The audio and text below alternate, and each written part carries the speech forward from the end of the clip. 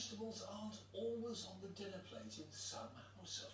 Well, health experts say if we all ate more veg, it could prevent around 20,000 deaths a year.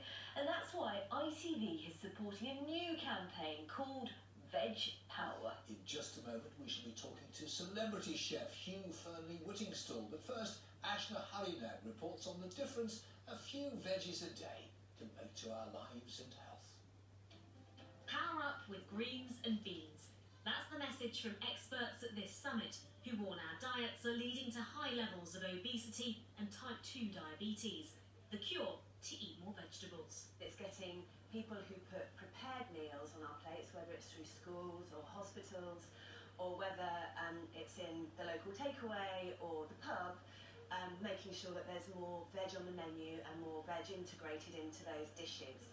From doctors to celebrity chefs, they're all backing a campaign to inspire parents and children to get more of the good stuff into their diets.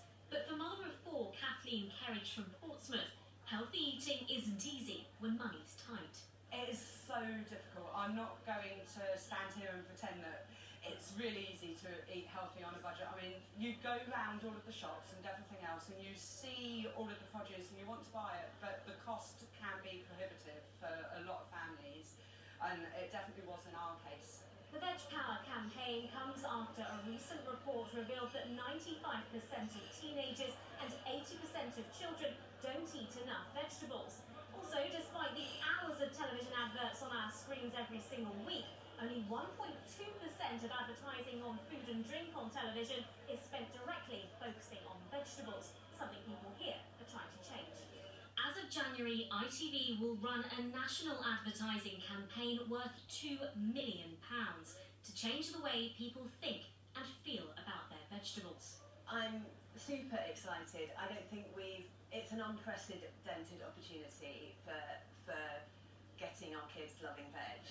From soup through to frozen peas and raw broccoli. However we eat them, this campaign is on a mission to get everyone singing along to the same tune. Ashna Harinag, ITV News. Food for thought, easy to say, but is it as easy as it sounds? Well, also supporting the Veg Power campaign is TV chef Hugh Fearnley-Whittingstall of River Cottage fame. And Hugh Fearnley-Whittingstall joins us now. Hugh, thank you so much for being there for us. You were a notorious carnivore. Are you now telling us we should all become vegetarians? No, I'm not saying that.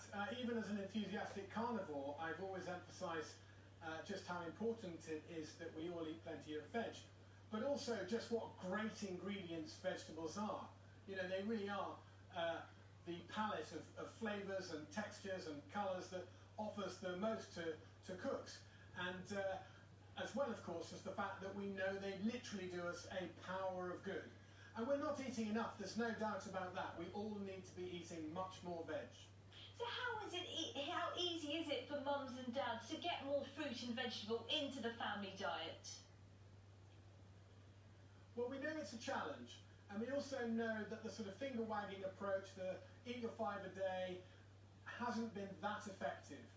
You know, we also know that families know they need to be eating more veg and more fruit, but they are finding it really hard. And we've got to make it easier for them. And that's why today's announcement is exciting, because we're going to now see a really creative piece of work on mainstream television with £2 million of free advertising for ITV, the sole and kind of focused aim of which is to get children inspired about vegetables. It won't be finger-wagging, it won't be hectoring, it won't just be eat your greens. It'll be a really inspiring, fun, exciting piece of creative advertising. Now, pumpkins are a good autumn vegetable. Do you have one top tip for us novice cooks? Yeah, I mean, at this time of year, a lot of people would say make pumpkin soup, but I think I have a better idea. Those squashes and pumpkins, cut them out into chunks and toss them in a little bit of oil, not too much, but season them well with salt and pepper, some spices if you like, and roast them in the oven like they were roast potatoes. Get those crispy caramelised edges and make them really, really tasty. Hugh, we're on the way round now for supper. Thank you very much indeed. Lovely talking to you both. Thank you. Well, that's supper sorted out, thank you. Oh, lovely. Good one. In the meantime, how's this for Veg Power? 2 gardeners in the New Forest